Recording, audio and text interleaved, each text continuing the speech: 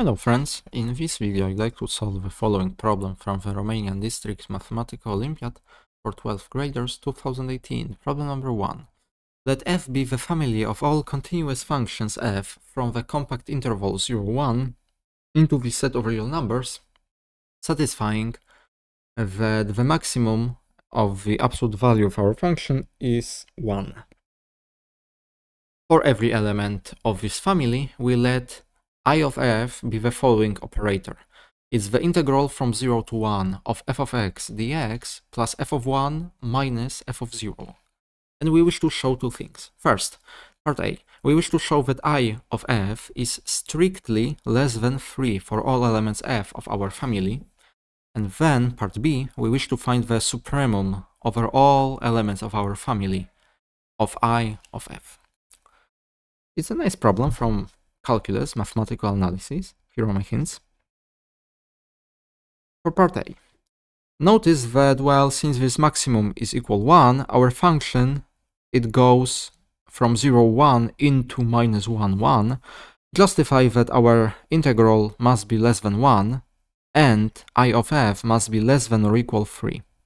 So integral is less than or equal 1, I of f is less than or equal 3. Now, we wish to exclude this possibility and show that if I of f equals 3, then our integral f of 1 and minus f of 0, they all must be equal 1, and show that this is impossible for continuous function f. Because continuous function, since it starts at minus 1, it must be less than or equal 0 on some non-zero, non-trivial interval, and just write the integral from 0 to 1, split it into two integrals, from 0 to delta and from delta to 1, and show that, well, this must be less than 1. Now part B. To prove first, show that the supremum is less than or equal 3. Well, it is an immediate consequence of part A. And then show that this supremum actually equals 3. And to show that, consider the following function, whose graph consists of segments from 0, minus 1 to 2, epsilon 1.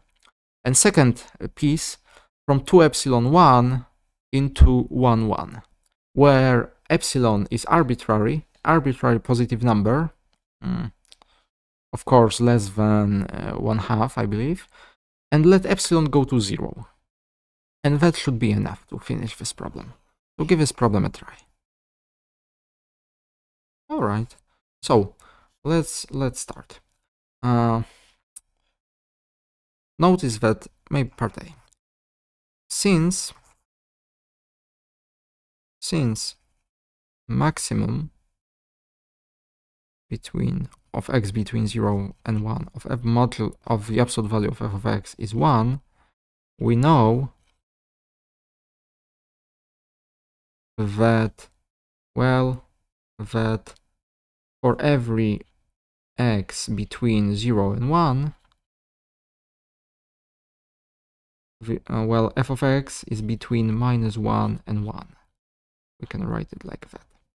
Now, this allows us to say something, because notice that the integral from 0 to 1 of f of x dx, this integral, f of x is bounded from above by 1. Well, integral of 1 is just 1. Likewise, f of 1 is bounded by 1, and likewise minus f of 0 is also bounded from above by 1. Which says, after adding these three inequalities together, we know that for every f in our family, I of f is less than or equal 3. Now, we wish to exclude this possibility of equality. Notice that suppose that I of f actually equals 3. Then, well, here must be equality, here must be equality, and here as well. It's the only possibility. So, integral from 0 to 1 of f of x dx must equal f of 1 must equal minus f of 0 and must equal 1. But now, notice that our function f of 0 is minus 1. Since f of 0 is minus 1, and since f is continuous,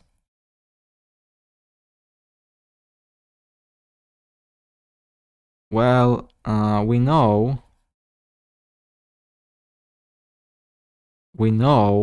for sure that f of x is less than or equal 0 for x's between 0 and delta, where delta is some positive number. It can be very, very small, but definitely there is such number. Continuous function cannot be just negative at one point. Yes? But now this leads to a problem.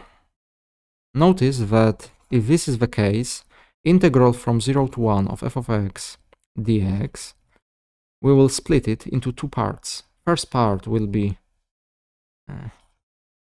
f of x dx, f of x dx.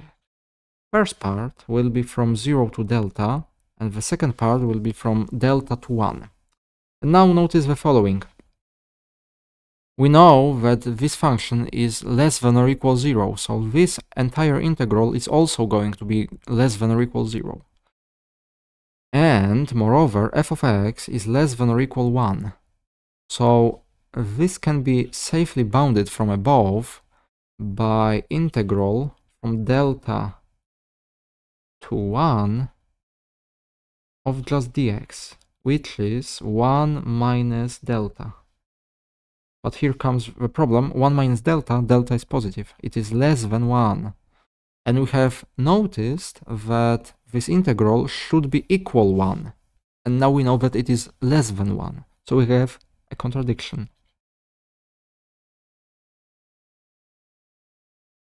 Now we reach a contradiction. Alright, so no lag there. So, which means, this means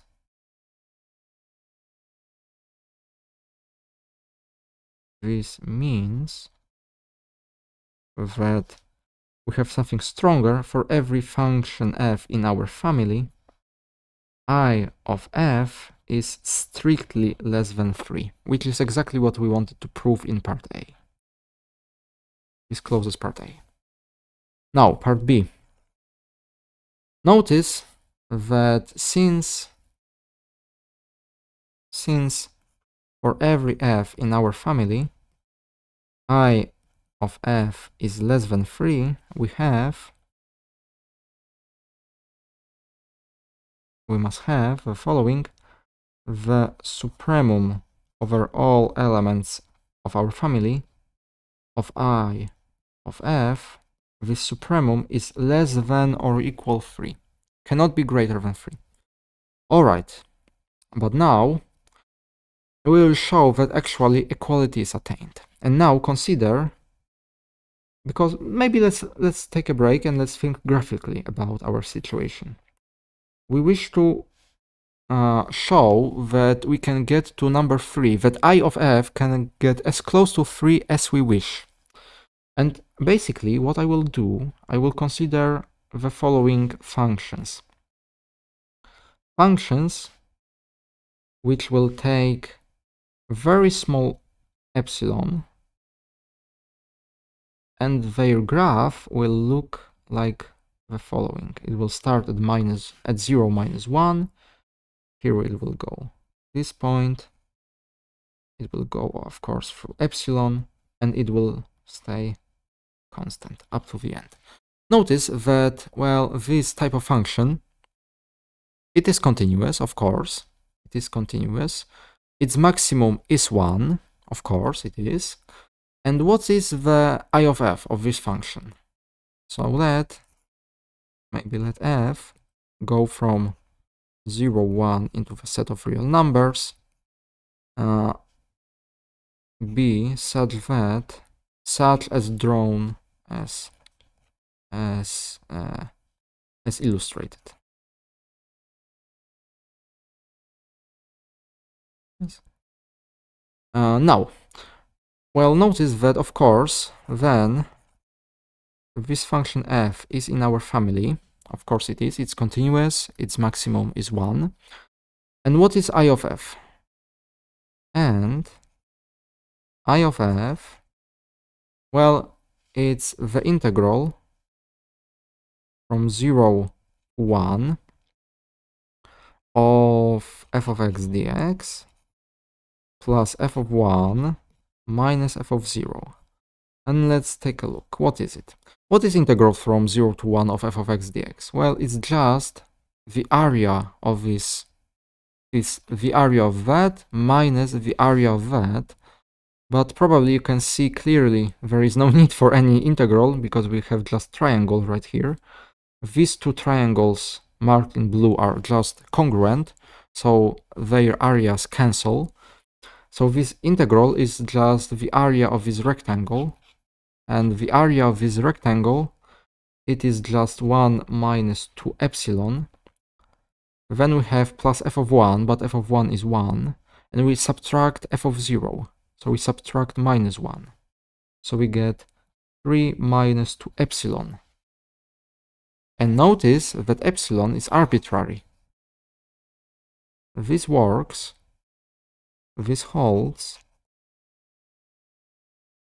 for any epsilon between 0 and 1/2. 0 and 1/2. So, taking epsilon to go to 0, we will get, well, notice, because all of that, really, this means, maybe let's write it above this line, this equality says that the supremum over all of our functions, of I of f, this supremum is greater than or equal 3 minus 2 times epsilon. And now, taking epsilon to go to 0, we will deduce that this supremum of I of f is greater than or equal 3. Greater than or equal 3. And now let's just compare this result. It is greater than or equal 3, and at the same time it is less than or equal 3. This means that